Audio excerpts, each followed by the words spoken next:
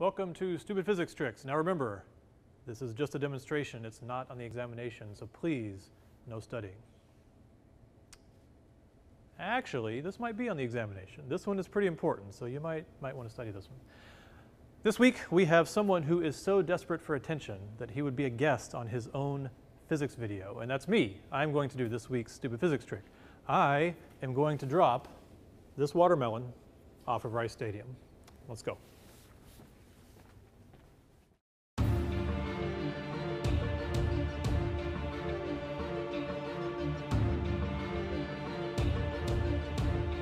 Why do we drop watermelons from Rice Stadium? Not because it's easy, but because it's hard.